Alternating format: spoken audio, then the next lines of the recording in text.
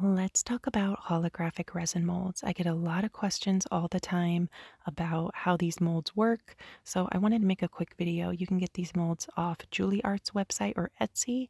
They're called holographic resin molds, and there's a holographic effect inside the mold. So any resin creations you make inside these molds are going to turn out holographic just like this. Now, with that being said, you cannot pour over this holographic effect or it's going to disappear completely. I like to think of the holographic effect as a microtexture.